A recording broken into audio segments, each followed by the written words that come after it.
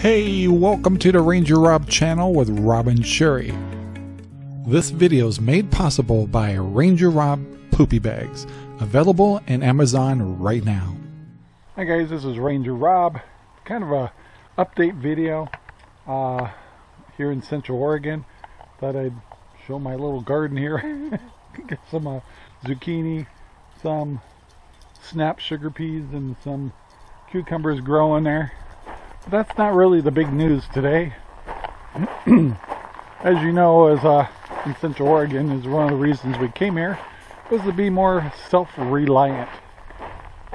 And what does self-reliant mean? It means that I don't have to go to the grocery store so much. But instead of going to the grocery store so much, I end up going to Home Depot more. But the big news is, and I didn't know I could get them, but it is the 1st of July, the first week of July. And I really wanted, I thought I was going to have to wait till spring, but like I don't have enough work to do in this new place, I ordered chickens. That's right, chickens. What did I order? I ordered 10 Rhode Island Reds, females. And I want to show you my chicken coop. Right there. Looks nice, huh? So, let me come over here.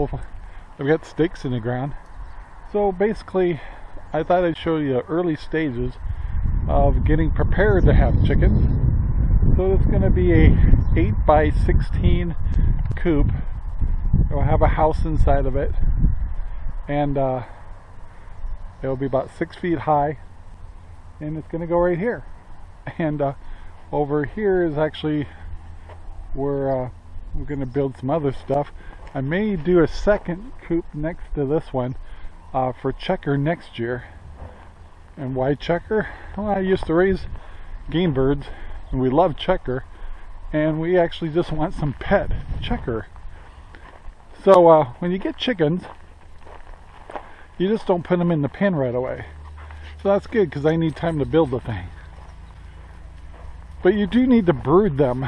And when they're little, it's a little too cold for them until they develop their feathers. So you need a brooding box.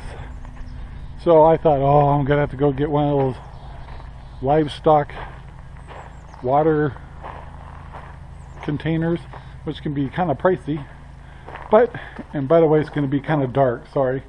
So I was looking in the back of this old shop, and I found a big old box. And it just happens to be just big enough to handle 10 little chicks. So this is going to be my brooding box.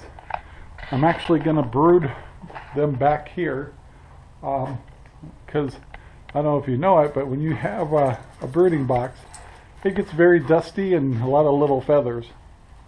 And so this is the perfect place for it. So we're kind of excited. It'll still take about 6 months before we get eggs, but Rhode Island Reds, they have beautiful, beautiful big brown eggs. So we're looking forward to that. And hey, if times get tougher, I'll build some more pens, and I'll do some meat birds too. It all depends on how society is and how food shortages are. But anyway, that's the latest news here in Central Oregon. We will do videos showing us getting our birds.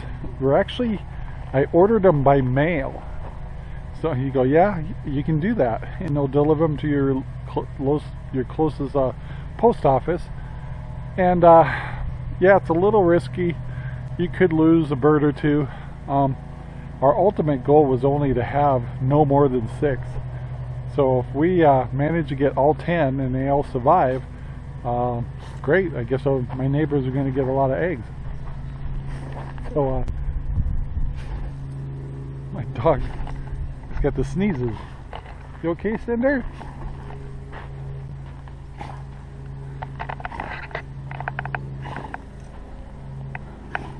You okay?